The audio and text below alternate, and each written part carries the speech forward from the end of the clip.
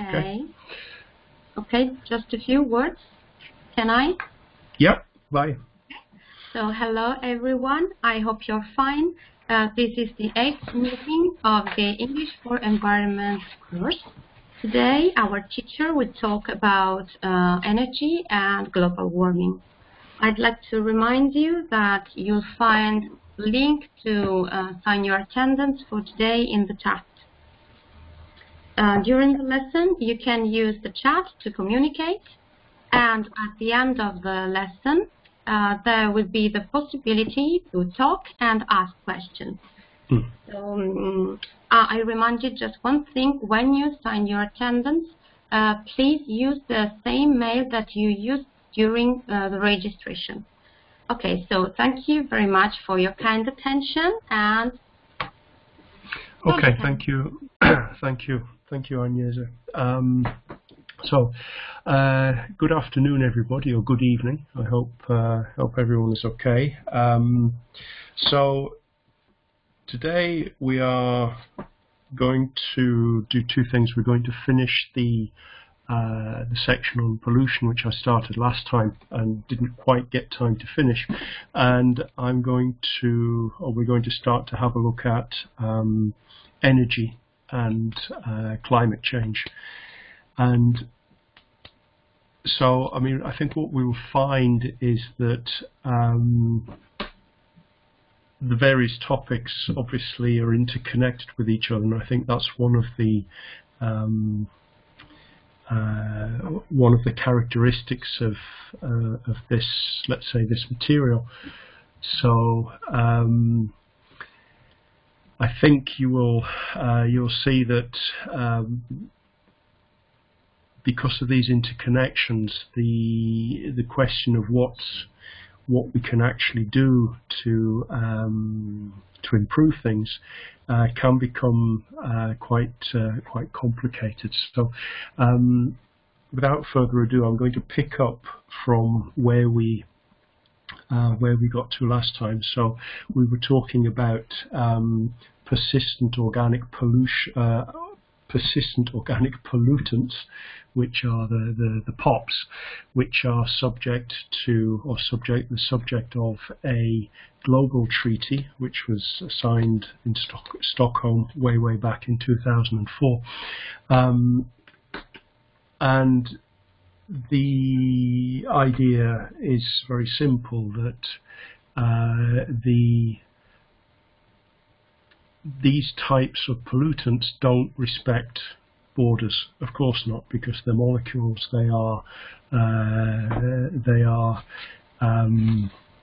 things in the environment, and so of course they will move around. And according to what they are, they may move around in the water. They may move around in the air. And just to give you an example, this is the type of movement that we can see. I think in this case it's airborne dust particles, and I think most of us, certainly in southern Europe, will have experienced sand from the Sahara on our cars at certain times of the year when there are big sandstorms in North Africa, and the dust is light enough to be picked up and transported across the Mediterranean Sea, and it gets deposited typically when it rains, sometimes when it snows. Sometimes you see photographs of brown snow or red snow in the Alps, and this is caused by dust particles from sandstorms. So it's quite clear that stuff moves around, and because of that, we have to be extremely careful about the idea of chemicals or molecules which are persistent in the environment.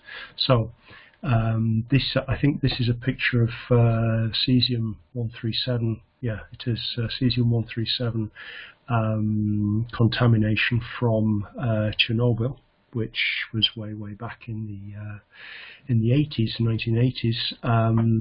Obviously, in this case, we're talking about radioactivity, but you can see how with particular wind currents, we start with a high concentration near the site itself, but with the wind currents and rainfall on mountain areas, you can see how things can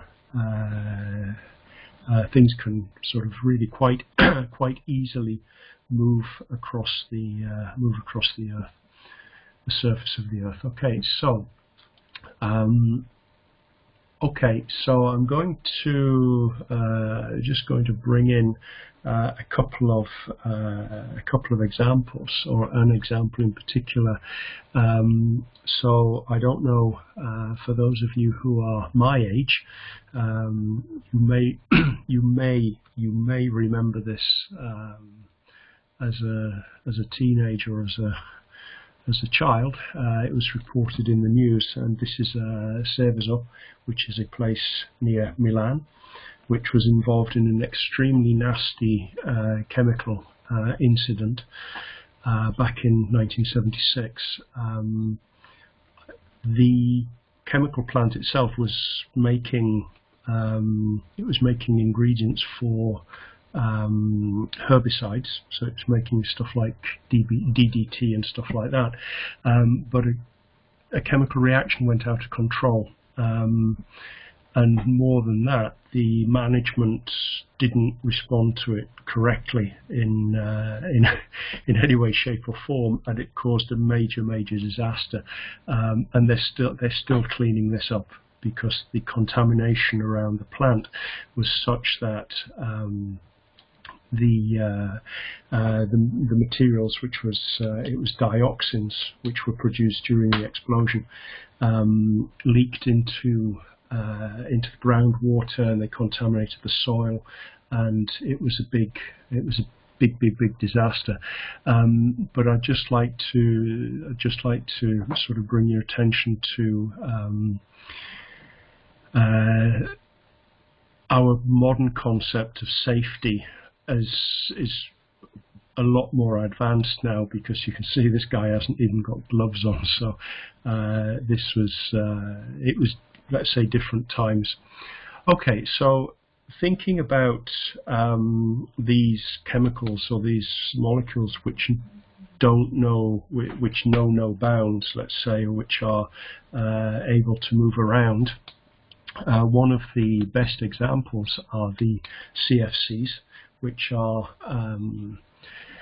an important group of chemicals which were first synthesized early in the 20th century, when refrigeration in the home became very common. Before that, to be honest with you, I'm not quite sure how people managed to cope, but before refrigeration in the home became common, people had to rely on other ways of preserving food. Once refrigerators started to become, let's say, commercially available for use in the home, they were typically using gases like ammonia as a cooling agent. Now, ammonia is not a particularly pleasant thing to be using.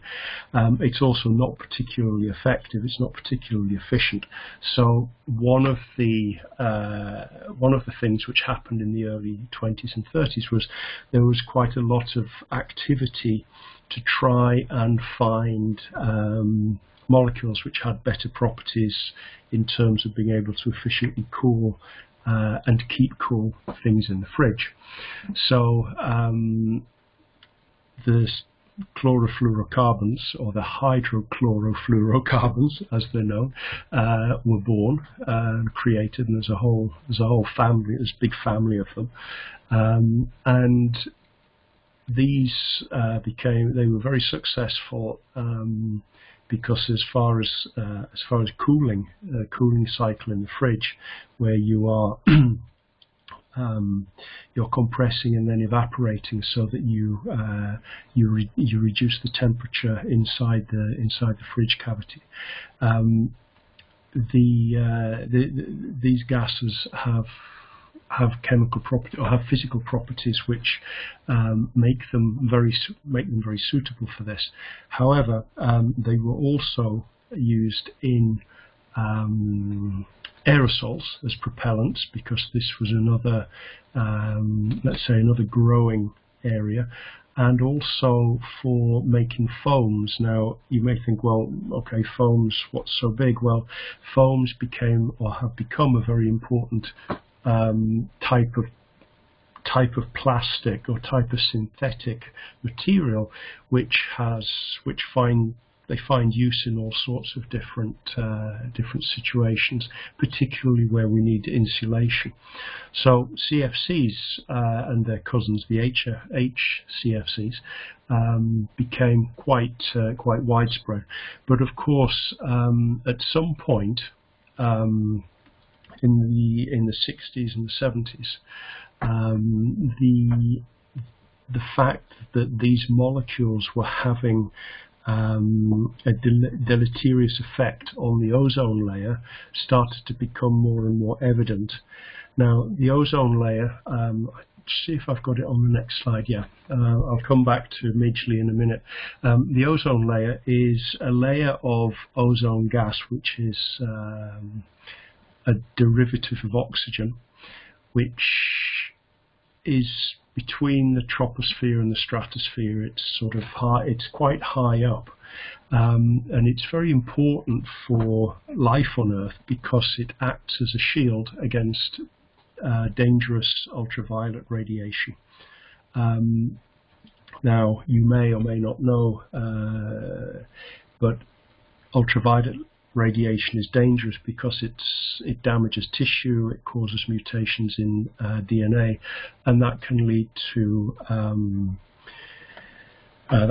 all sorts of problems, including skin tumours and skin damage. So the fact that there is the ozone layer present actually helps life. Let's say it helps life down here on Earth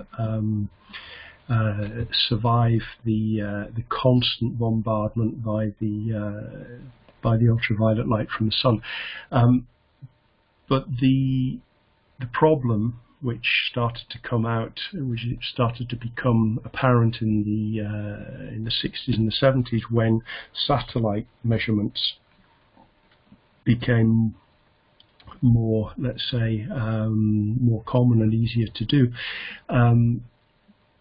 The problem was that it was clear that the ozone layer was degrading, and in fact, for a long time we talked about the hole in the ozone layer, the ozone hole, and this was particularly prevalent in the southern hemisphere, over Antarctica and over Australia.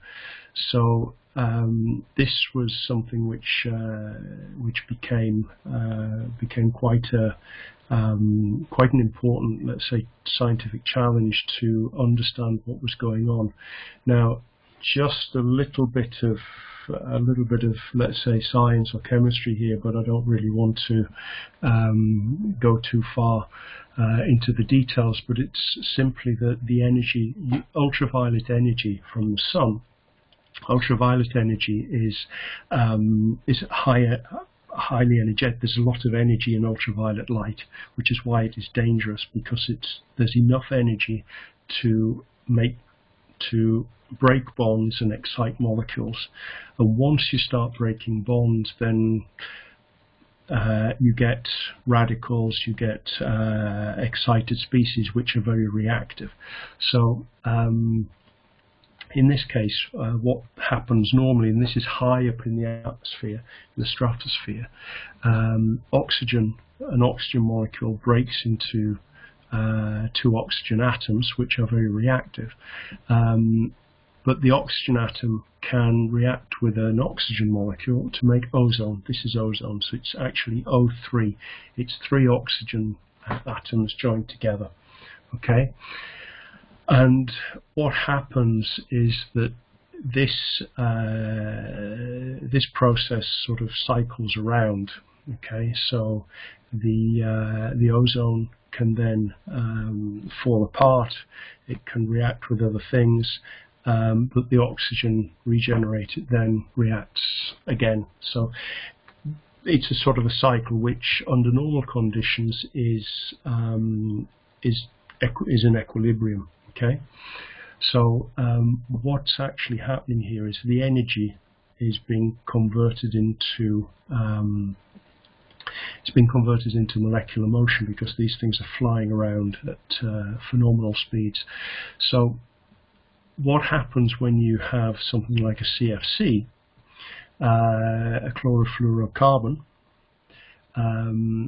Basically, the fact that you have chlorines present means that you have bonds which are a bit easy to break, and this releases chlorine atoms which are very reactive, and it's the chlorine atoms which interact with the ozone to release the oxygen, but then they make this stuff, which is a chlorine oxygen molecule, chlorine oxide, which is very unstable. That falls apart, releasing oxygen and releasing the chlorine again, and the chlorine can attack another ozone. So the point is that having these things, having these molecules around, reduces the amount of ozone. So you can imagine that the more you have of this stuff, the less you're going to have of this. And in fact, this is what happens. So let me just go back 2 seconds. I wanted to introduce this guy who is quite he's one of those figures. No one has ever really heard of him, but everybody perhaps should, because this guy is the chemist who invented CFCs, Freon, you may have heard of, but he also invented tetraethyl lead, which is the lead component in in petrol. Okay, so this is a quote from I think it's a United Nations report on the atmosphere. He was the single organism to have had the most effect on Earth's atmosphere in the history of the planet. So it's one person. So anyway, apart from that, so we've got the good ozone. The good ozone is up in the stratosphere, and that's protecting us. But we also have bad ozone. So again, it's one of those things where the molecule itself is just the molecule, but where it is in the system can be good, or it can be not so good. So in this case, ozone may be formed near the Earth's surface, and particularly during inefficient combustion processes where you have extra energy, and where you have photochemical reactions going on, for example, in smog. And it's the same molecule, but in this context it becomes quite bad, because it's toxic, it's irritant, and it's extremely reactive. So when we think what's the message here? The message is that the molecule is what it is, but it's how and where it is in the system, how it reacts in the system, and where it is in the system, that means which determines whether it's going to be a problem or not. Okay, so moving on from ozone, I'm going to talk about persistent toxic things now, which are persistent toxic substances, which are not the organics, but these are perhaps more traditional in the sense that we recognize these, and we have recognized these for a long time. This is a picture of an abandoned tin mine in Cornwall in southwest England, and these species are typically associated with heavy metal extraction. So it's not this guy, but we're talking lead, mercury, cadmium, chromium, amongst others. There are many metals are extracted, and some of these are side products of the extraction of something which is more valuable, but in the end, many of these things have found uses in quite surprising places, in quite normal everyday items. So this is also something that we have to be aware of. So when we are throwing some things away, it may be that there's a plastic component, and that's what we see principally. But within the plastic component, there may be trace metals which, in sufficient quantities, can cause problems. Now, there's a note here that many were used historically in paints and as colouring agents. Now, in particular, I mean, this is actually quite a fascinating part of history. But in particular, lead and lead, mercury, and arsenic are associated with colouring agents, such that in the early 1800s, arsenic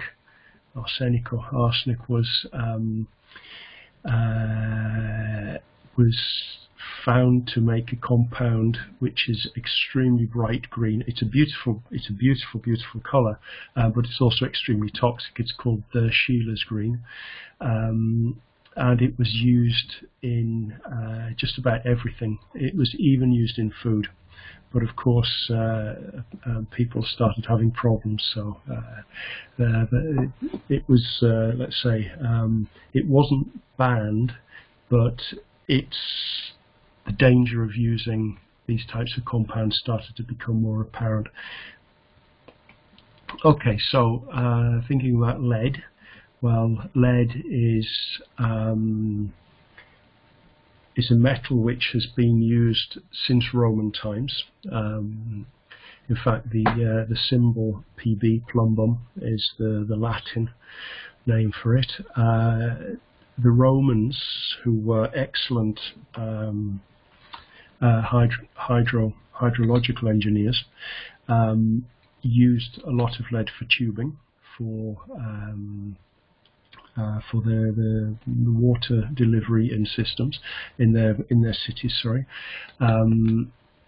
and so lead tubing is actually quite common. In fact, in English, the name for a person who fixes pipes is a plumber, and so it's quite clear that it comes from this Latin root, plumbum.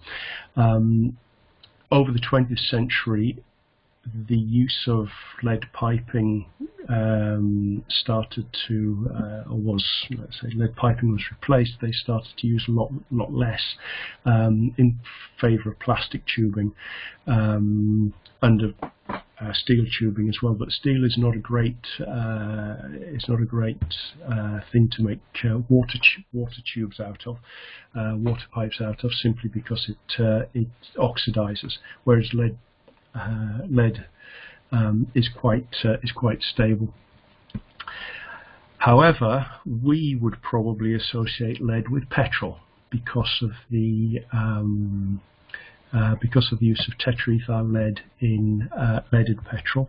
I think I read something just a few weeks ago. I think it was Algeria, maybe, or Tunisia. I can't remember. It's one of the two. Has just banned tetraethyl lead in petrol as an anti-knocking agent. Anti-knocking agent, basically, what it does is it helps the combustion. It helps smooth combustion in the engine. Now, the problem here is that although many countries, most countries, have banned lead in petrol a long time ago, the lead has accumulated in the environment, and if you think about it, it's lead which has accumulated in the air, so it will have settled. It will be on surfaces. It will be all over the place, and I think this is one of the big problems with this type of use. It's easy for it to be distributed quite widely.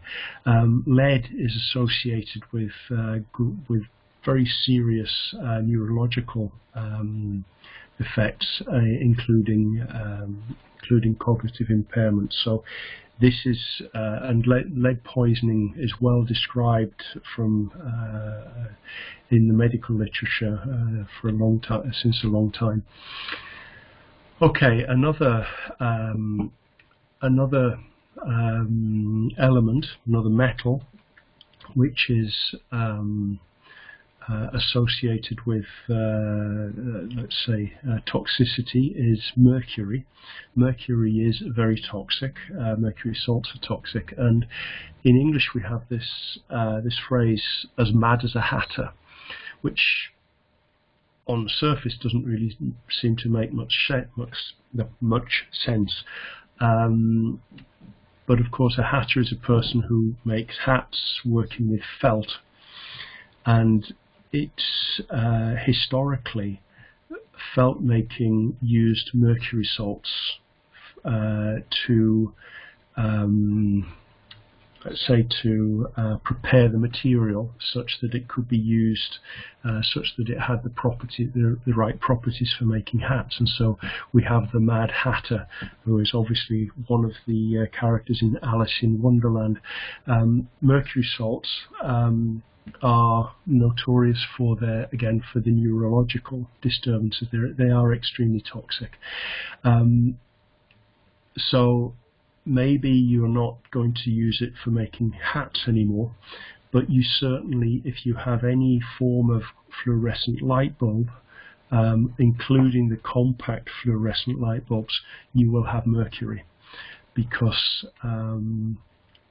mercury is a vital component for this type of lighting, because it's easy to excite, and once it's excited, in other words, you switch the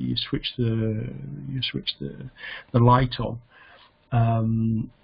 The electricity excites the mercury atoms in the light bulb, and they transfer their energy to other materials in the light bulb, which ends up giving you the yellow or the daylight effect.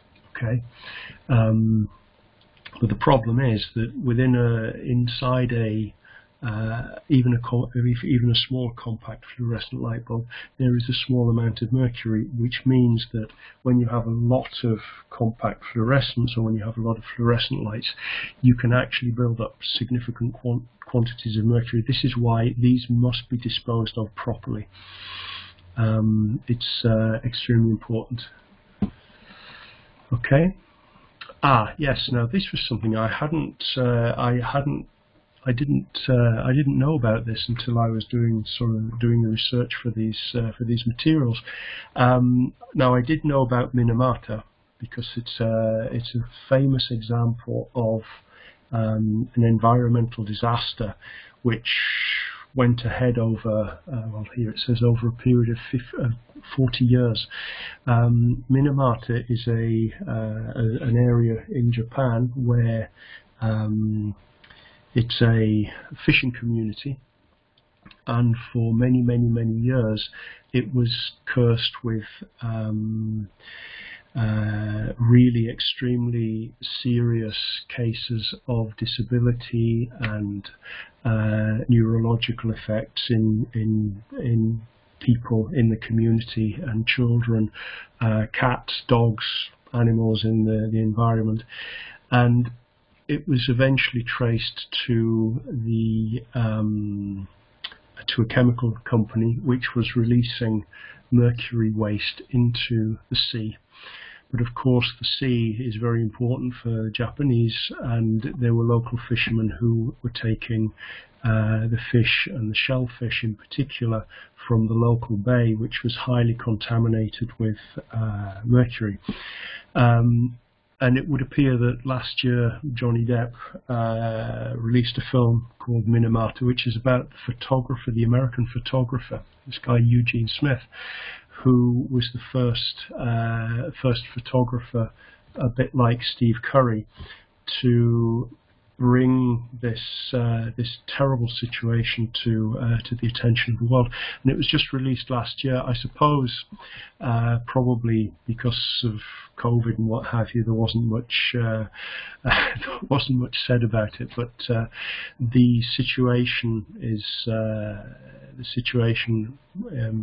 this environmental disaster is described in this film. The problem with mercury is that it accumulates. It's that classic example of something which is soluble in fat, and because it's soluble in fat, it accumulates in the food chain. So the higher up you go, the worse it gets. And the photographs, there are some actually quite famous photographs. There's one in particular, which I'm not going to show here because I don't have the rights to show it, but it's also rather disturbing. But I would suggest that you, if you feel like it, go and have a look. Minamata and Eugene Smith. Okay, cadmium. Now cadmium is also toxic. It's actually just above mercury in the periodic table, and you may or may not have heard of it, but it's quite common in batteries. In batteries which need to last for a long time, maybe lower voltage, but over a long time. It's also absolutely fundamental to electronic components which are sensitive to light. So, in particular, a lot of the microelectronics which we use these days will have tiny amounts of cadmium in them because of these properties. It's also, from a historical point of view, it's because it's salts, and in particular its sulfides, according to how you prepare them, can have a range of colours. They were used in fine paints as artists' colours, and so anyone who paints here may well have come across, particularly if you do either watercolour or acrylic, you may well have come across names like cadmium yellow, cadmium red. These are made with relatively small amounts of cadmium. You're not going to get poisoned from a tube of paint, unless of course you eat it, but then I think you'll have other problems before you get cadmium poisoning. And interestingly enough, they were introduced to substitute the lead and the arsenic salts which had been used up until the mid-1800s. The thing is that these colours are very stable, whereas the older lead and arsenic salts typically were chemically unstable over long periods of time. So that's why you see, for example, particularly medieval paintings, frescoes, which were using lead salts. You may see them to be sort of really quite weird colours, and part of that is because in time these colours actually changed because they were using unstable salts which transformed into more stable forms, but with different colours. So this is an example. Anyone who likes Matisse, Matisse loved these really bright colours. All of the fauves were interested in the opportunities offered by these pigments. Okay, chromium. You will have heard of chromium. You will have it in your house, certainly. You may not have a car like this, but you can see it's used for coating steel, because it makes steel resistant to corrosion. It can be aesthetically quite attractive. Chromium is one of those metals which is extremely important industrially. It's used for catalysts of all different types of chemical processes, and it gets its name, as you can see here. It gets its name from a Greek word meaning colour, because when it makes compounds of many different colours according to how many electrons it's got. So chromium, very important, but you may even be wearing some chromium, let's say, produced material if you are wearing anything leather, because leather is it's a widely used material. Of course, it's actually an interesting example of recycling, because it comes from the actually comes from the meat industry. It's a waste product of the meat industry, but in order to make leather on a large scale, around about the turn of the 1900s, someone discovered that chromium could be used for the process of tanning, which is the process of rendering something which is essentially biodegradable, which is the skin of an animal, into something which is stable and resistant. Very important process, and although many attempts have been made and still are being made to find alternatives to chromium, it's actually been very difficult to find anything which has or which gives results which are comparable, let's say.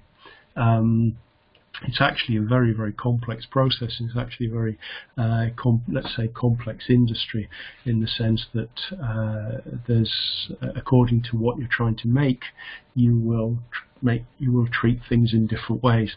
But the bottom line is that the chromium, at least at the moment, is a fundamental part of modern leather making. So this is chromium. Okay, so other types of metals, heavy metals, which are persistent, are associated with nuclear power. So I'm just going to do a quick say a few words about this. So I think I said last time that one of the aspects of nuclear power after the Second World War was the idea of cheap energy. It was clear that society was, countries in general, society was looking forward to the future, and the future required energy. And one of the, let's say, one of the cheap ways of getting this energy was through harnessing the nuclear chemistry of certain elements in the periodic table. So this was part of the, let's say, looking forward to the future without actually thinking through the consequences, which is quite often what sort of characterizes many aspects of, let's say, technological process in the 20th century, in the early 20th century in particular. And it's always something which we should be aware of. So when someone comes up with a proposal for a new way of doing things, or an alternative to such and such, so for example, the use of electric cars rather than petrol cars.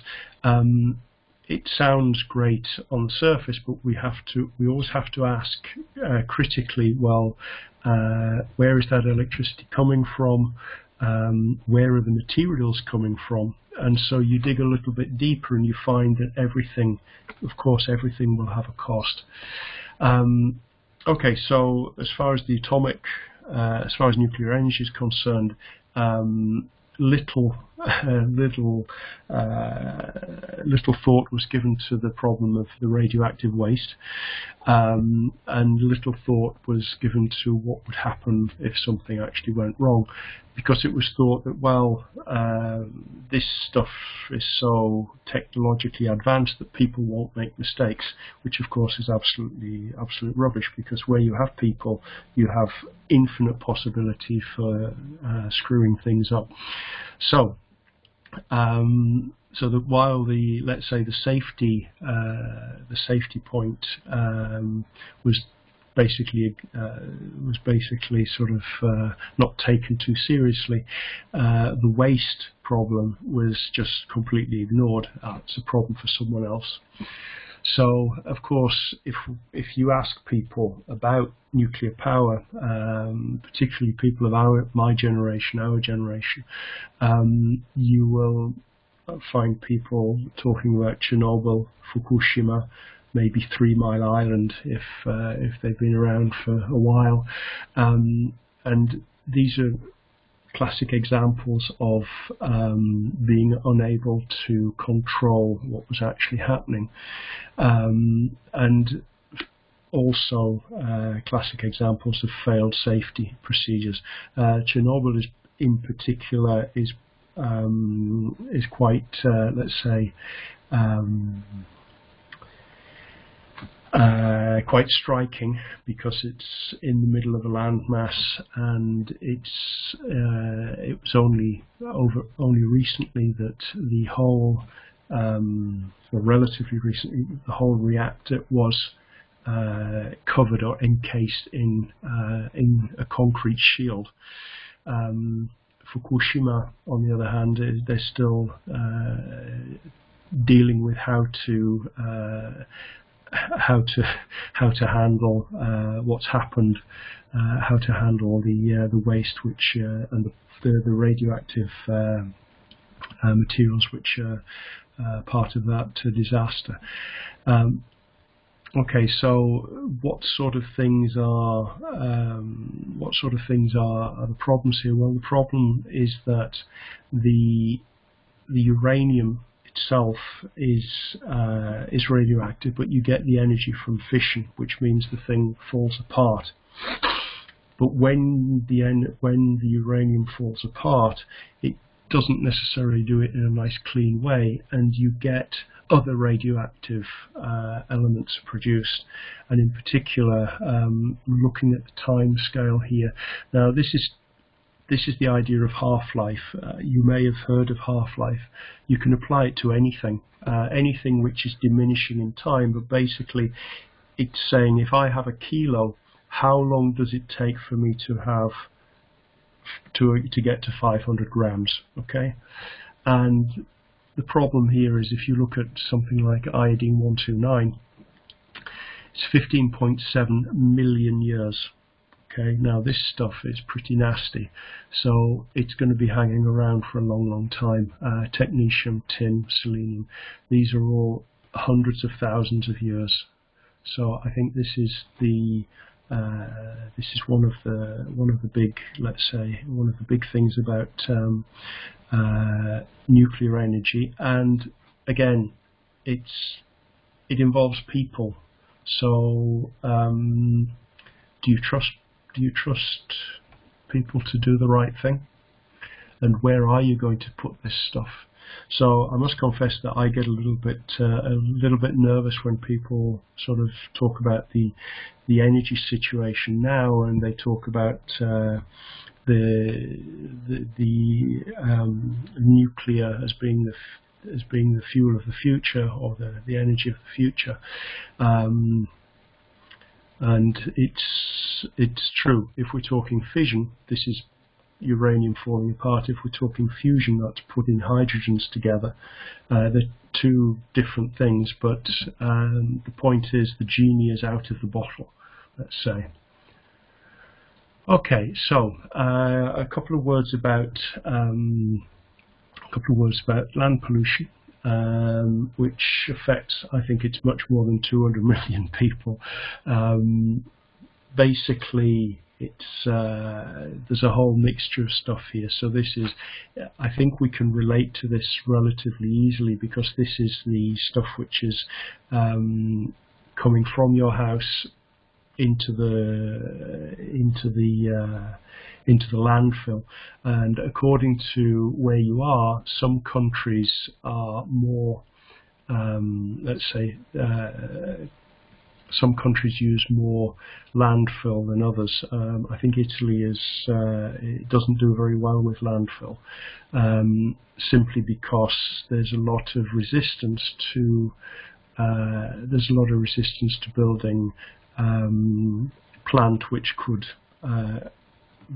incinerate a lot of this material and get energy out of it. But of course, incineration, well, that leads you into thinking about pollution, and are they burning it properly? Are we going to end up polluting more? So you end up with a situation of not really making decisions. So looking at this number is from 5 years ago, so it's a bit bigger these days. 2.01, well, 2 billion tons. 2 billion tons of solid waste is a lot. That's a hell of a lot of waste. So it's clear that this type of situation is absolutely unsustainable. And we have examples from back in the past, the famous example of Love Canal in the US, where there was a place where we had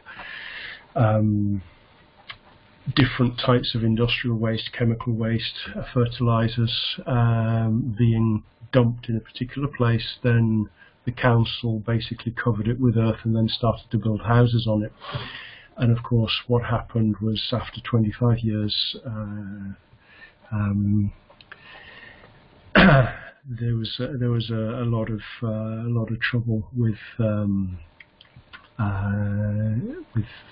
illnesses caused by the waste, and high rates of cancer, and it's basically another one of those environmental disasters. Okay, so the last two parts of pollution, and then we'll move on. The last two things, it's noise and light. Now, noise, we maybe don't think so much about noise pollution. Basically, noise pollution is any excess noise in the environment.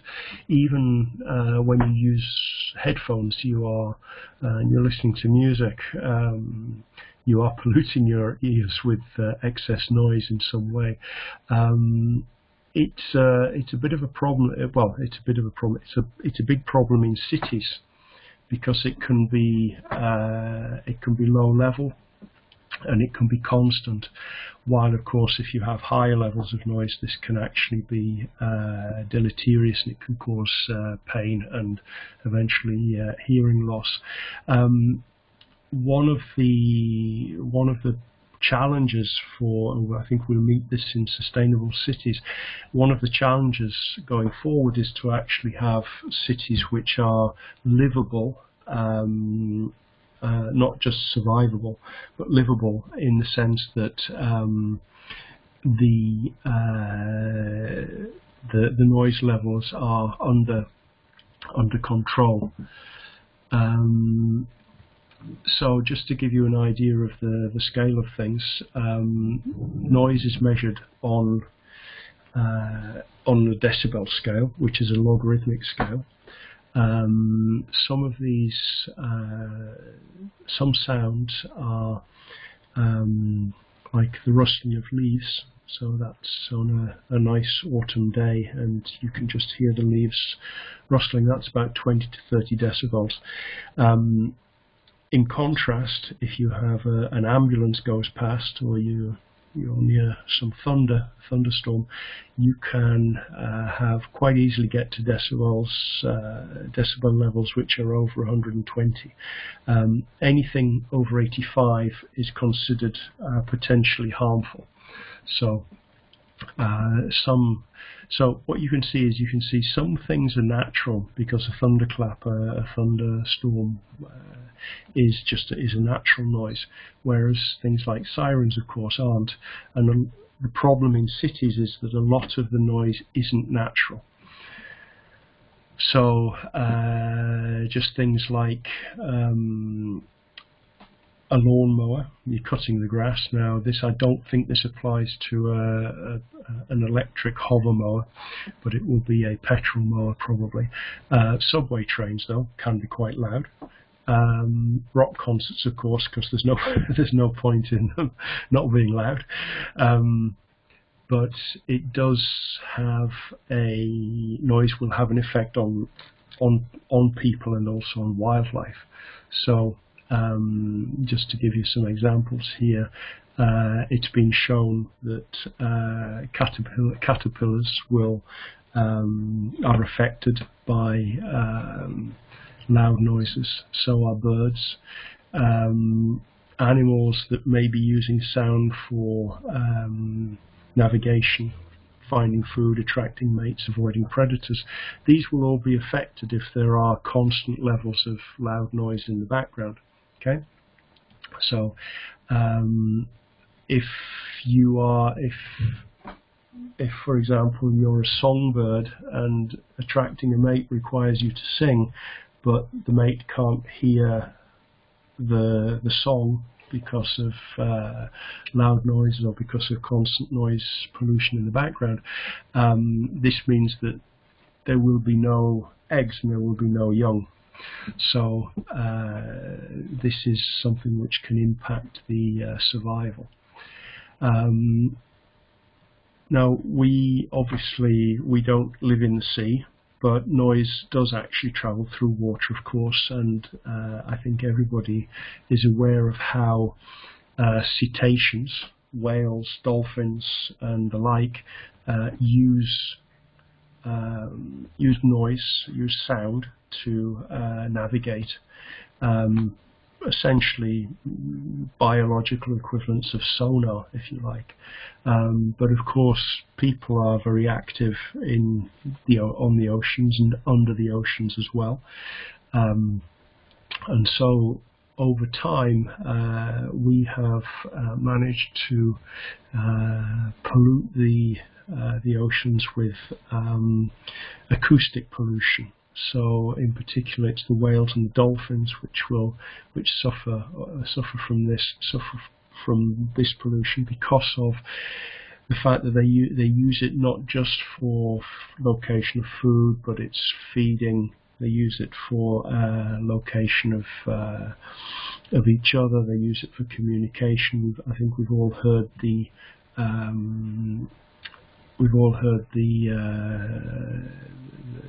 the recordings of the whale songs. So because of activity under the sea, and this is drilling, it's sonar, which is used for location. This can cause these animals quite a lot of problems, and I think every so often we do see examples of whole groups of porpoises and dolphins which run aground. They beach because they get disoriented. It seems to be that they get disoriented. So this can be really quite a problem.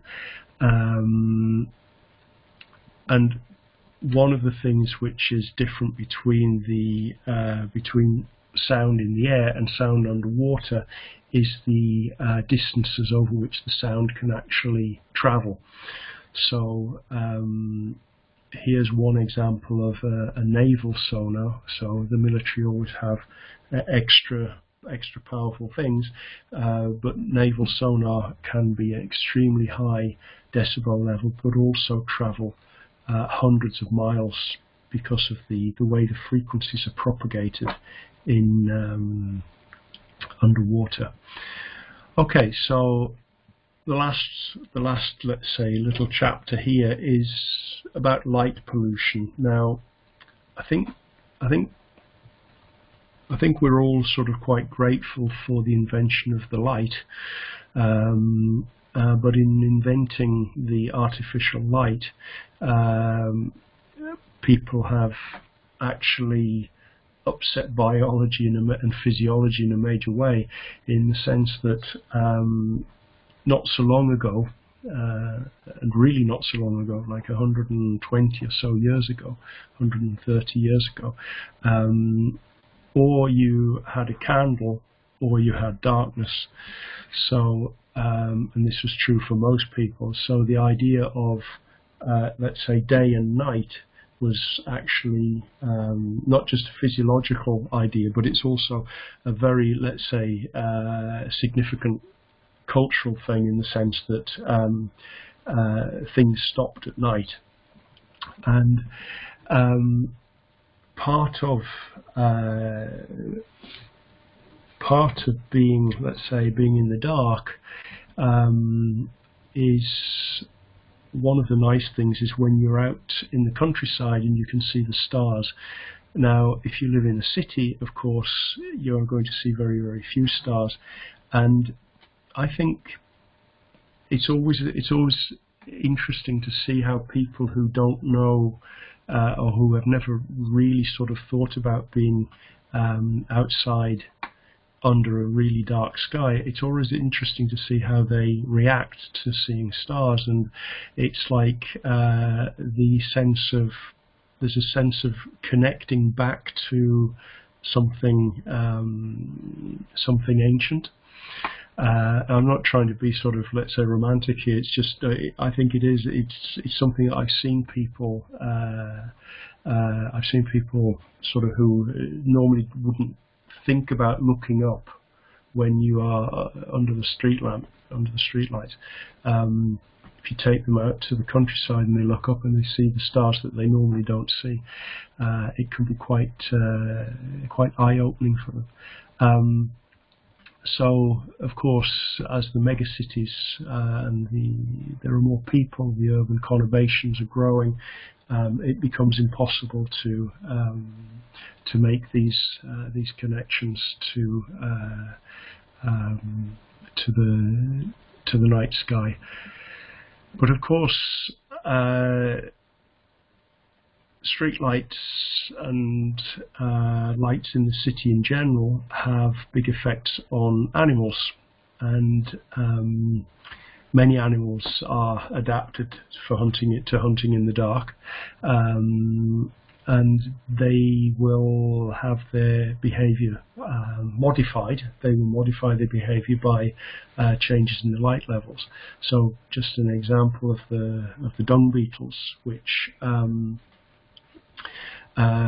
orient themselves according to the positions of some bright stars, which is quite surprising actually. These are insects, but they do orient themselves, and in a situation where there's too much light, of course, they can no longer do that. Another example are the turtles, which hatch on beaches now. I think there was an example a few weeks ago of turtles hatching in northern Italy. It's the furthest north that they've ever been recorded. Okay, so it was Jesolo. Okay, that's another thing. But in Florida, for example, the hatching time is linked to the moonlight. It's linked to the full moon, And one of the problems is that because the turtles have an instinct to go towards the light should be the full moon over the sea, but there's always a lot of light inland from the cities, and so they go off in the wrong direction. Other examples are simply things like moths, and insects, which are more visible, and they can't effectively escape from the bats. So, as far as light and humans are concerned, artificial light it's a good thing and it's a bad thing. It definitely causes people problems with physiology in it, and the circadian rhythm and the melatonin connection to the biological clock. So melatonin is something which is a hormone which we produce and which is used to induce sleep, and there's a whole set of positive effects of having the melatonin cycle in, let's say, correct or in the right way, and it helps the functioning of different organs in the body. So one of the things here is the fact that by exposing ourselves to artificial light, we suppress the production of melatonin, which means that we don't, our body's not getting the signal that tells us that it's time to go to sleep, it's time to go to bed.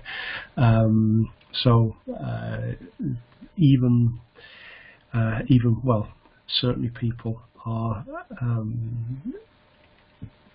subject to the effects of light pollution, which can be not necessarily just outside in the street, but also in your house, in the sense that we have lights on during the evening.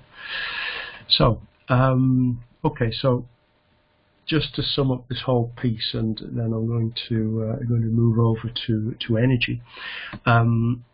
So when we think about pollution, I know I certainly tend to think about bad air and bad water, sort of water that has stuff in it that you shouldn't drink, or air which has stuff in it that you don't really want to breathe. But we should also think about other types of pollution, amongst which, as far as the environment is concerned, certainly light and sound are no less important than pollution of the air pollution, water pollution, and of course polluting the land by throwing away stuff in landfill. So I don't know if anyone has any questions or any comments about this. This is the one which is from last week, which I should have finished last week, but I wasn't able to. So, any questions or any comments?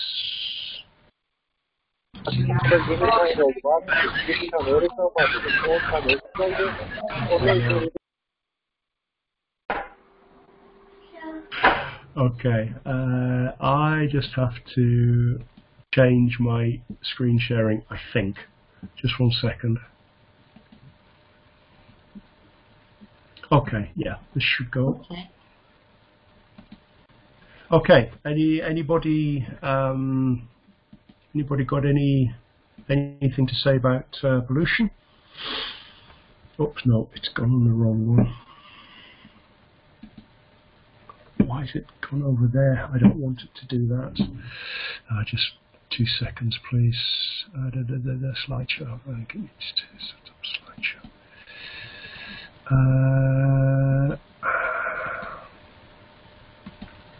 Okay, right. Okay, which kind do you think is the most dangerous for the Earth? Ha, ha, ha. That's a good question, Christina.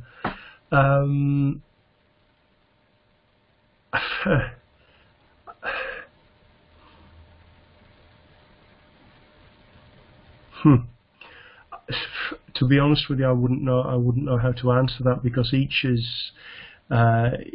has its own particular, let's say, merits, in the sense that, well, okay, if we have bad air, if the air is polluted, we can't breathe. If we have polluted land, the things that we grow and eat, or the things that we drink, are going to be, let's say, polluted. But you can imagine that you could clean that up. But I'm just looking at this comment about nuclear pollution. I think the problem there is it's because it lasts such a long time. So I think the challenge is to try and reduce the sorts of pollution that you're going to come across in the cities. So the air pollution, and certainly the water pollution, because in the end that's stuff that you can't avoid not breathing. You can't hold your breath for 45 years or however long. Okay. So I would suggest that air and water pollution are the ones which we should be really focusing on. But I definitely would also suggest that we need to remember that pollution is more than just bad air and bad water. Okay, Kamal has just said, I never thought about acoustic pollution, but if you think about it, it is. And again, we don't think about this when we go out into until you go out into nature and you're listening to the silence. So, okay. So if everyone's okay, I'm going to move on. But please I've got the comment section open on another screen, so I can see comments as we go forward. So I'm going to start this today. I will definitely not finish it today because there's a lot of stuff here. And one of the things which we'll see even more here is this idea of how things are connected. Now, I'm going to talk about energy and global warming. So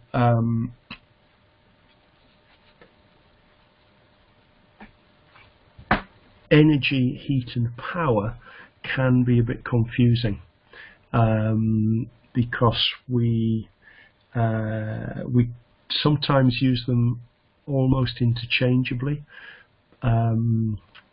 when perhaps we need to be a little bit more precise. But this isn't going to be a lesson on engineering and physics, so don't worry about that. But let's just think about a couple of basic things.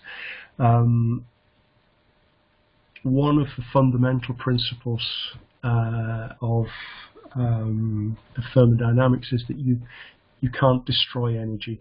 You can only transform it. You can't create it, and you can't destroy it. What you can do is you can transform it into something else which is maybe not very useful. Okay, and that's one of the key things in this, let's say, when we're thinking about energy, is this idea of being able to get being able to transform energy efficiently from one form into a form which is useful for us. Now, modern civilization, you just have to look around you and just think about, well, the fact that we're doing this is all being powered by electricity, is clearly based on this this idea of being able to transform energy. So I'm using electricity to transform sound, to transform light. So we have a lot of let's say transformations going on. Just think about your breakfast. You get on your bike, or you walk to the bus, or you climb into your car. That energy from your breakfast is being transformed through your body into various different things such as heat and motion. Okay, so it's worth sort of looking around you to see, to consider energy and how it gets changed. In fact, I'm just looking around now, and I've just realised I'm in my study, and I have quite a lot of books here. And of course, these books took energy to make, and that energy is now, let's say, crystallized in the pages and the ink and the colours of the book. But of course, I could burn them and get some of that energy back. Okay, so remember that materials contain energy, and they contain energy in the bonds, in the chemical bonds, and in the motion of the atoms and the molecules which make them up. Okay, so we get different types of energy. Heat is what's classed as low-grade energy. It's basically heat is molecular motion or atomic motion. We have light energy, we have kinetic energy, which is the energy that you get in moving something. You've got electrical energy, which is movement of electrons and transfer of the energy from the electrons. You've got chemical energy, which is again associated with electrons, but this is electrons in the bonds in molecules. And then you have gravitational energy, which of course is based on gravitational attraction, where you have, according to the distance between the two objects, you have a greater or lesser force of attraction. And all of these things are used, all of these elements are used in modern by people to get the energy which we need for modern civilization. Okay, so we've got general types of energy: kinetic or working energy, potential or stored energy. Kinetic, as its name suggests, is associated with movement. So if you think about water flowing downhill, and of course we will see many examples of this, you have the effect of gravity, but you also have the effect of the motion, and it's the effect of the motion that you're using to get the energy to drive your light bulb.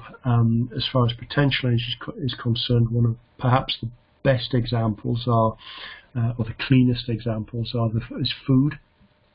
It's energy for you, and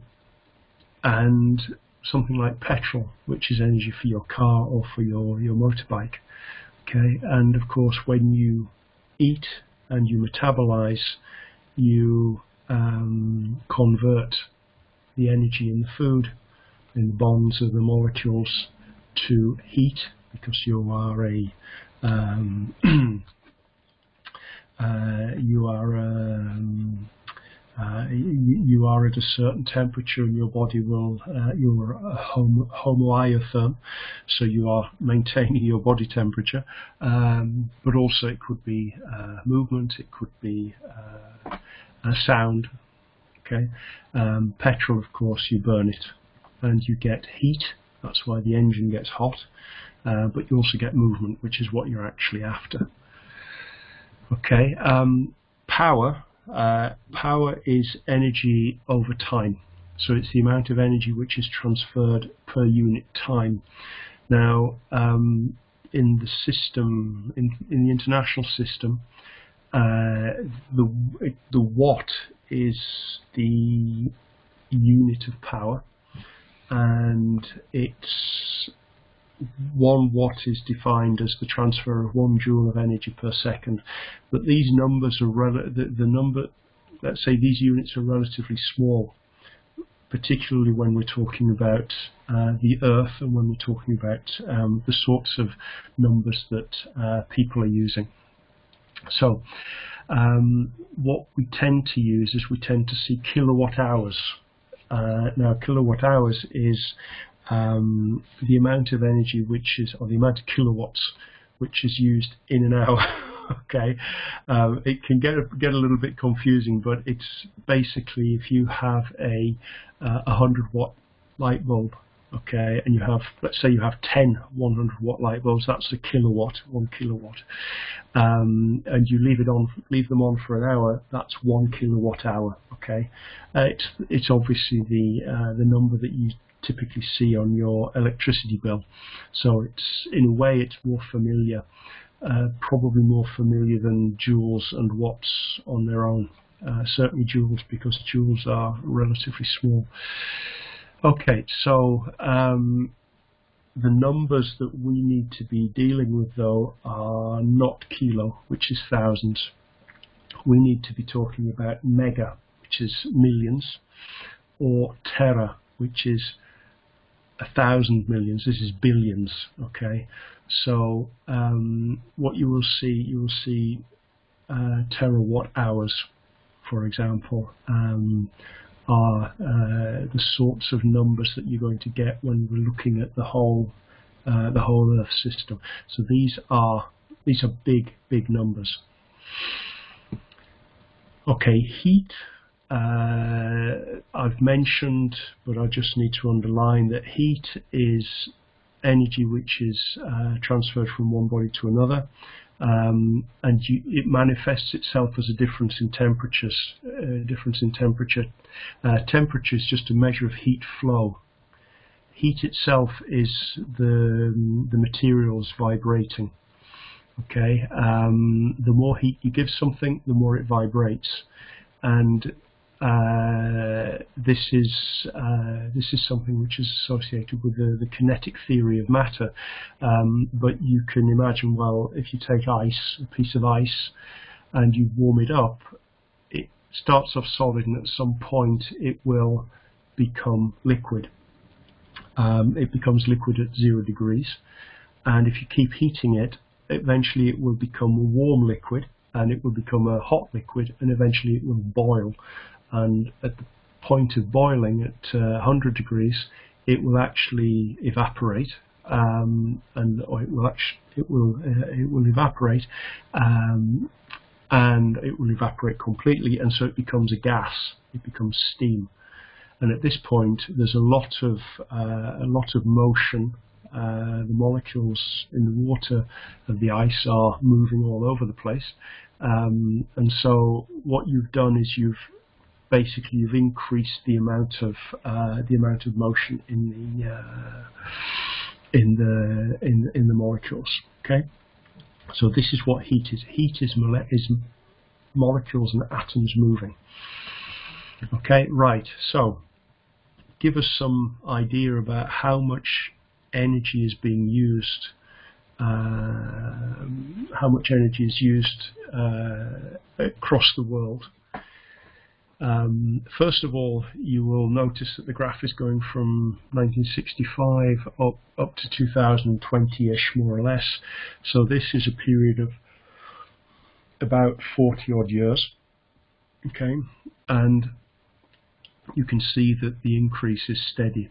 It's really quite. You could probably put a straight line on this, and we've gone from 40,000 terawatt hours back in 1965 up to, well, we're over 160,000 terawatt hours now. Okay, so that's 4 times. So this is really quite an increase. It's increased 4 times in that period, and of course this corresponds to massive population increase and massive, let's say, exploitation of fossil fuels in particular. Who is using this energy? Now, I'm not going to worry about the units here. This is megatons, megaton equivalents of carbon, I think.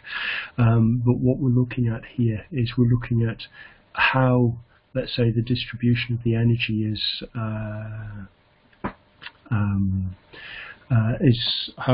how the energy is distributed across different countries and different areas of the world.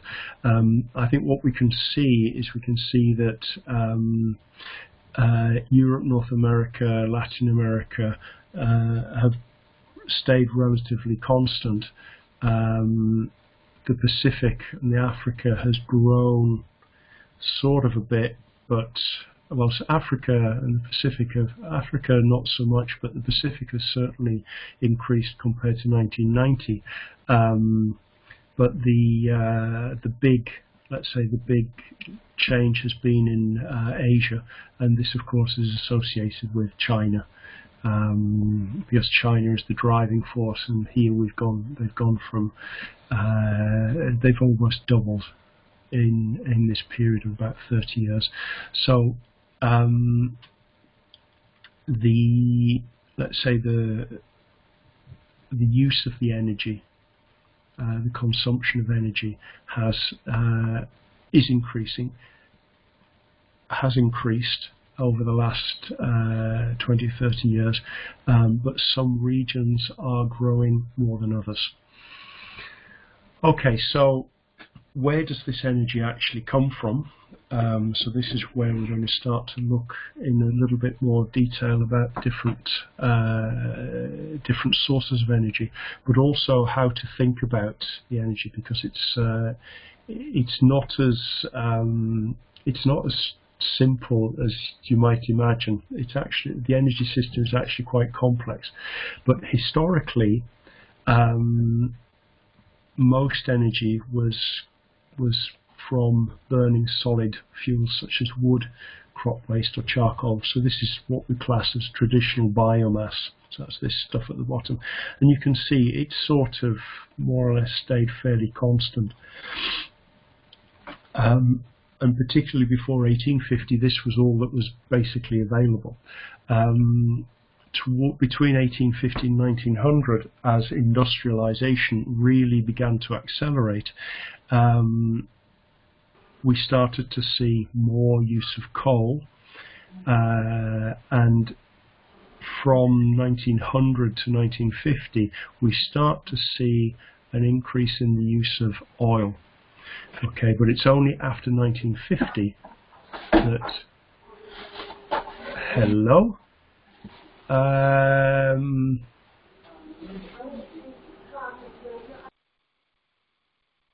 Thank you. Thank you. Okay, so it's really in the post-war period that things really sort of take off. So 1950, really see an explosion in the use of oil, and also the use of gas and nuclear, which is this red thing here, which is starting to take off. Hydropower is a curious one, because this actually, although it was around for a long time, even in medieval times, and the Renaissance, some hydropower was used for local industries. It's only with the development of large-scale engineering, so being able to make big dams on big rivers, that hydropower started to become more important. But if you look at the current energy mix, you can quite easily see that coal, oil, and gas dominate the sources of energy, and I mean, it might seem quite romantic to have an open fire with wood and what have you, and it's sort of going back to the past, but actually it's a terribly inefficient way of getting energy. because one of the key things about modern energy systems is that you get efficiency on large scale, with large scale. So having everyone having their own fire and burning their own wood is really not a great way to go. Okay, so the energy mix is dominated by fossil fuels, and the others, well, we've got nuclear, hydropower, wind, solar, and biofuels, and some other renewables in here, really account for a relatively small proportion. But we'll talk about. We're going to start to sort of see how this is playing out, because it's clear that this is part of the problem now. Okay, so I'm going to talk about how energy flows in the Earth system, and I'm going to see what we can say about this. So the Earth obviously receives its energy from the sun. The sun is a star, and a lot of the energy that hits the Earth is reflected back into space. So Earth actually radiates this energy away. It reflects it.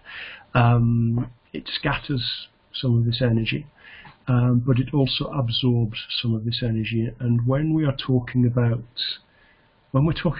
climate change, this is the bit which is important. That all of these phenomena are important, but in particular, it's the balance between the energy that's coming in and the energy that's going out, which is key to the climate situation. So, if we think about energy as being something which can only be transformed, this energy, where does it go? The energy that does come in to the Earth system, that does get absorbed, well, it gets distributed around the planet. It gets distributed around the whole Earth system, not necessarily in a homogeneous way, but it's dissipated. And how it is dissipated into the air and into the water and across the land are the factors which impact climate. Okay, so in other words, the energy is coming in and it's getting spread out, and how it is spread out between the Earth, between the land, the sea, and the air, are what determine the effects on the climate. Okay, now maybe this has come up a little bit small, but as far as Earth is concerned, more than 99% of the energy in the Earth system, so if we think about the Earth as a planet, more than 99% of the energy is coming from the sun. The bit which isn't is geothermal energy, which is caused by the fact that the Earth has a molten metal core, and this is moving, and there's radioactivity in the rocks which generates heat, but it's a minimal amount of energy from compared to the energy that's coming from the sun. So the sunlight, about 30% of the solar energy is actually reflected, while 70% is absorbed. How is it absorbed? Well, the first thing it hits is the atmosphere, and the atmosphere has molecules, and according to which molecules are in the atmosphere, they will absorb more or less thermal energy or heat. Molecules which absorb energy, well, if you can imagine what happens when you heat when you heat a gas, you basically make the molecules move around more. But some of these molecules are able to store the energy better than others. So as they're moving around, some will transfer the energy more easily and some will hold on to it. But the heat is manifested as the fact that they're moving around more. Okay, so one of the molecules which is good at doing this is water vapor, and so you have thermal energy being stored in water vapor. When solar energy hits the sea, you have evaporation, which is water vapor, and that's also storing latent energy. You have the winds, you have wind currents, which also move around, because we know that the atmosphere is not fixed, it's not still. We have areas of warm air and cold air and high pressure and low pressure, and the air moves around. Okay, so so we have the energy being absorbed by different aspects, different parts of the Earth system. We also have the energy being absorbed by plants, so this is photosynthesis, and so some of that energy is turned into, is used to build molecules, to store energy in molecules, the sugars in the plants, the carbohydrates, the cellulose. That is eaten, or they are eaten by different animals, which are eaten by other animals, and so you have some of that energy, a very, very tiny amount of that energy is actually captured by animals, by life on Earth, if you like. Some of it goes back into the system through decay over long periods of time. This is long time periods. Some will be converted into fossil fuel, but of course part of the thing is that humans actually use this, but it's not stuff which is being stored today. It's energy which was captured by the plants 250 million years ago, or 100 million years ago, or 50 million years ago. So it's energy which was historically captured and has been, let's say, sitting there, and people have worked out how to get the energy back from that very, very quickly in short time periods. In terms of how much energy actually hits the Earth's surface in 1 second, it's estimated that it's around about 174,000 terawatts, which is a lot.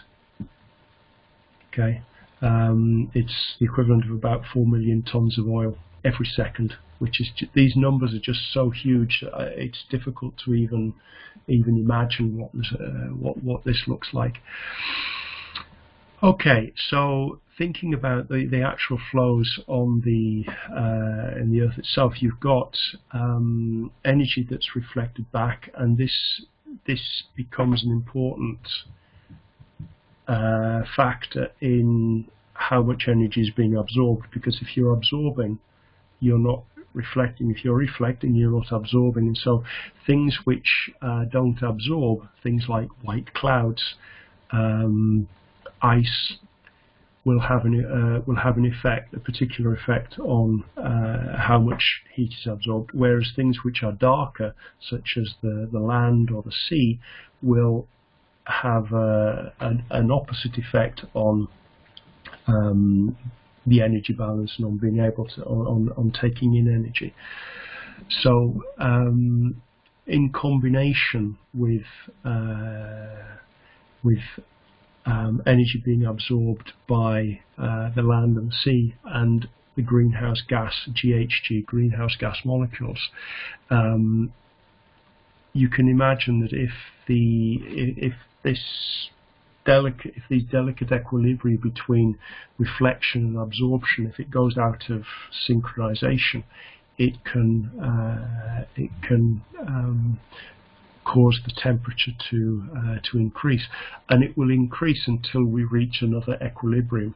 Okay, so in other words, where the balance between reflection and absorption is, let's say, re-established. Okay, so part of the greenhouse gases do occur naturally, which is just as well, because part of this is their presence in the atmosphere. Actually, historically, or geologically, has left or has helped Earth maintain a habitable temperature of about 15, world average temperature of 15 degrees over the last few million years. So it does depend on where you take the average periods. Okay. In the past, Earth had an average temperature which was a lot higher. I think in the Cretaceous times it was a lot higher. But the point is that there are greenhouse gas molecules which occur naturally. It's just that they're not necessarily present in large quantities, and they contribute to the, let's say, the so-called Goldilocks temperature of the Earth, which is neither too hot nor too cold. The water cycle is the cycle of evaporation from the ocean surface, formation of clouds, which are important in reflecting sun energy from the sun, and then precipitation, which of course drives the formation of the formation of rivers, lakes, etc. You've got rain and snow, which fall on high ground and which gradually run off back into the ocean. So this is actually a cycle which requires energy, because you need energy to evaporate, but the energy is given back as you condense, as you get rain and snow, as you get condensation, the energy will be given back. Now, as far as our energy use is concerned, approximately a terawatt of energy is obtained from, maybe it's a bit more these days, but it's not a phenomenally high number, is obtained from hydropower. So hydroelectric power, and it's typically, hydropower is almost always generation of electricity, because it can be done directly and very efficiently. So in terms of flows, by interrupting the flow of the water as it returns to the sea, you can get energy from this cycle.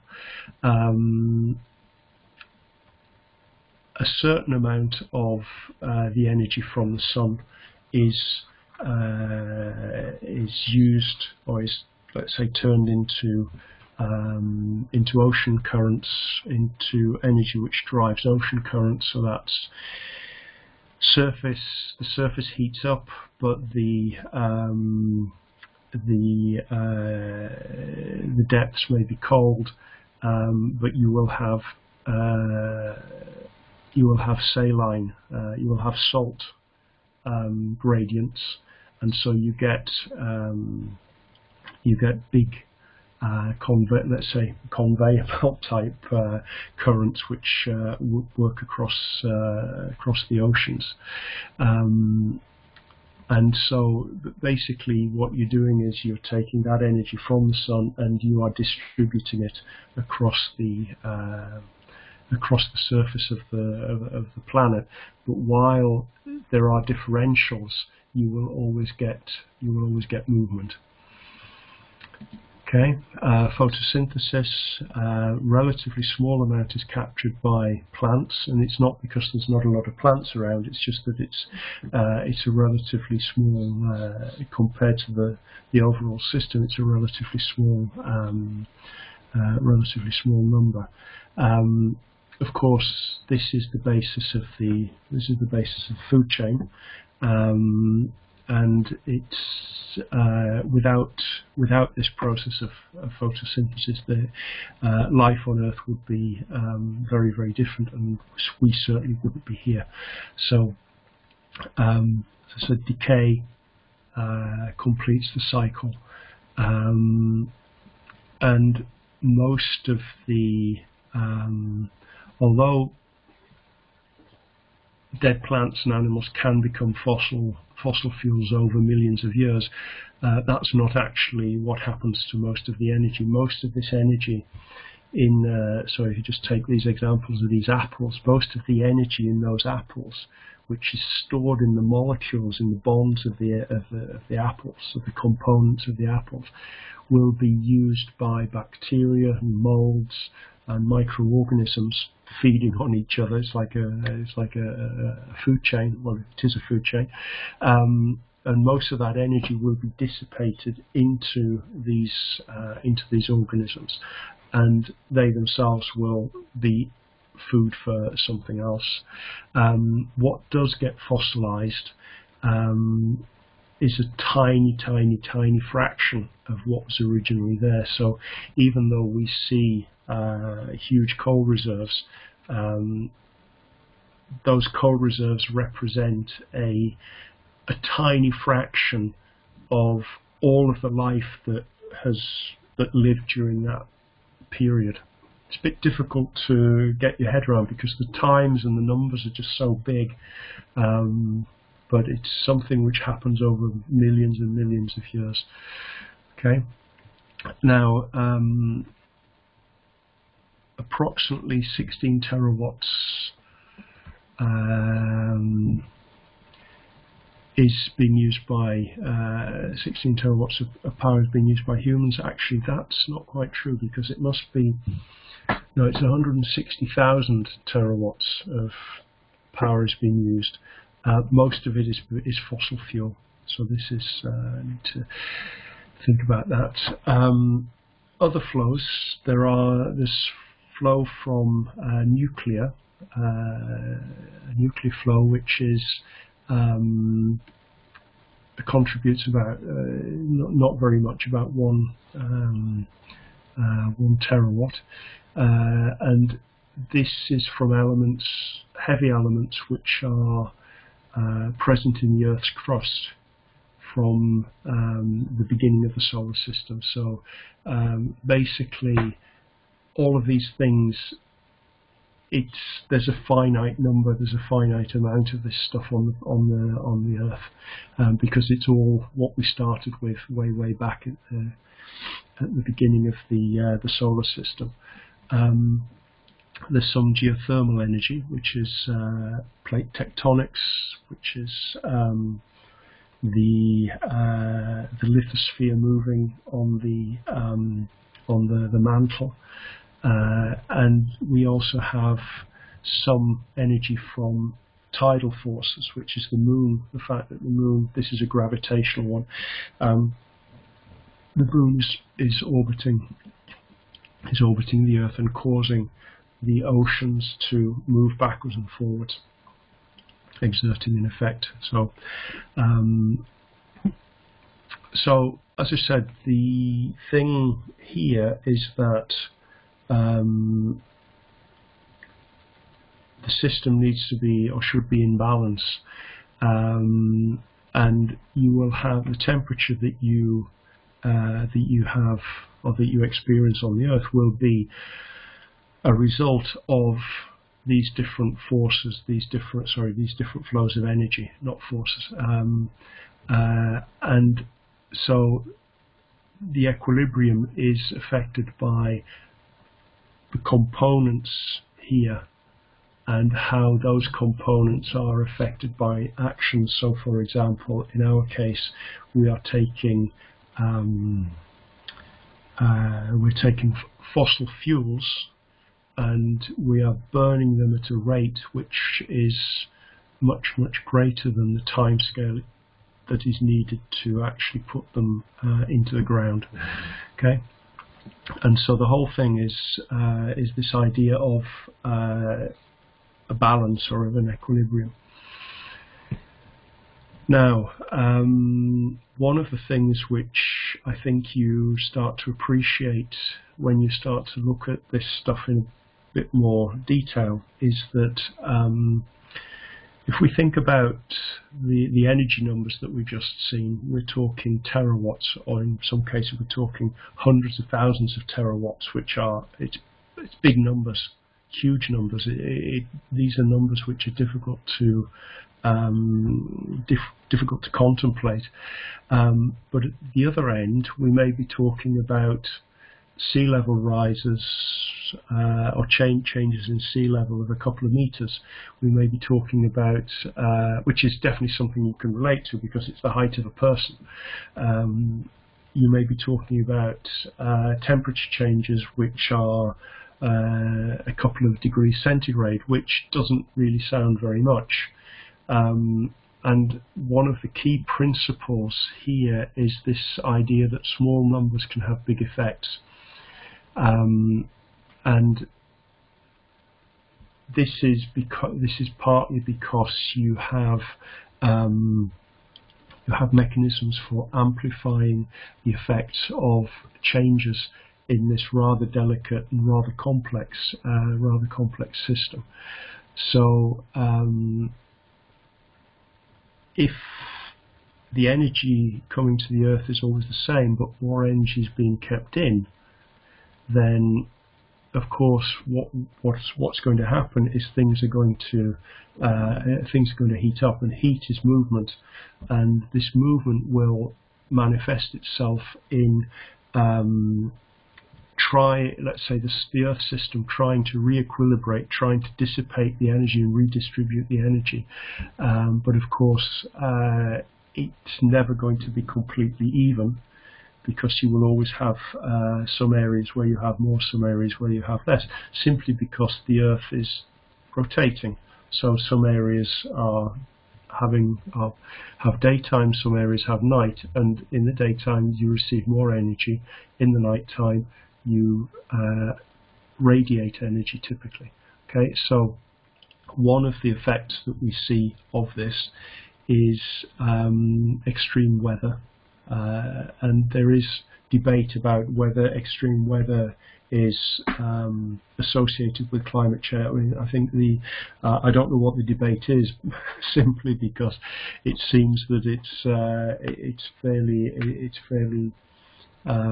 let's say the connection is fairly straightforward, because the data tells us, now this is from 1980 to about 2020, more or less 2019, so this is showing that even though it's sort of fairly recent data, it's showing that there are more and more extreme events happening, and I think we can think about just what happened in Germany this summer. For example, Germany and Belgium, and these are by no means unusual situations. Certainly here in northern Italy, it seems like we've had a number of extreme storms, more violent, more water, more quickly. Same things happened in the UK over the last 20 years or so. It seems that there is more.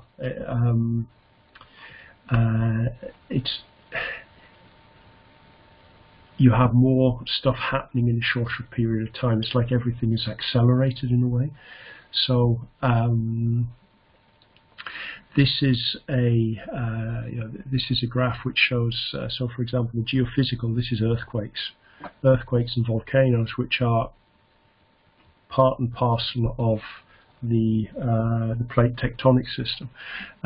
So this is you would expect this to be fairly standard, let's say, fairly regular. But what we do see is an increase in so-called extreme meteorological events, and this is the part of the Earth system which is least able to, let's say, contain its energy because it's mobile. So the atmosphere, the oceans, which are liquid, which are heating up, rocks just get hot, but hot air moves and hot water moves. So you have more movement, more energy moving around the system here. Okay, right, so I am going to stop here because I just wanted to say a few words about the sun, but I'm going to pick this up next time. We've got 5 minutes for any comments or any questions or anybody want to ask anything or make some statements. So.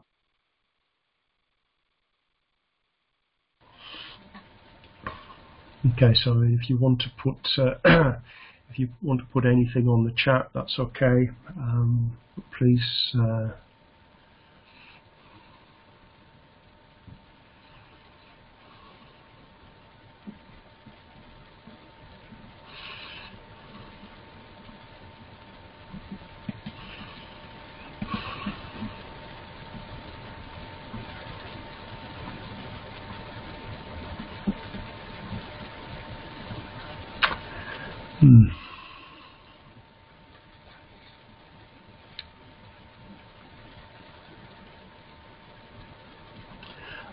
Okay, that's a really good question, Kamal. I could say exactly the same thing for Italy. Although a few years ago there was more investment. But I do remember about 10 years ago reading an article in The Economist about this, and it's to do with, part of it is politics, part of it is local politics, part of it is to do with the supply of silicon, which is coming back again into we might talk about that in another session. Basically, the world supply of silicon is limited in the sense that the silicon that you need for solar cells is the same silicon that you use for computers or chips in general. Okay, and so because it has to be ultra pure, and there's only a limited amount of silicon can be made because the factories that make it are, let's say, relatively few and far between, and it's an enormously expensive and wasteful process. So the thing about the silicon was that, at least the situation about 10 years ago, was that rich countries which may not have had a lot of sun, like Germany, could afford the solar panels, or the UK could afford the solar panels, whereas countries which maybe didn't have quite so much money but had a lot of sun were not able to invest in solar. It's completely perverse because it would make more sense to invest in solar where solar is good and extremely efficient, and maybe other types of energy in other countries where maybe there's not so much sun. So that's what I remember. That's what I remember reading about. And I don't think that the situation with the silicon has changed very much, because, in fact, if anything, it's actually got worse, because these days there is a huge demand for chips, and all of that Bitcoin stuff is just making it even worse. So anything, if you think about not just computers, telephones, everything, just it seems like everything has chips. Televisions, everything has chips in them.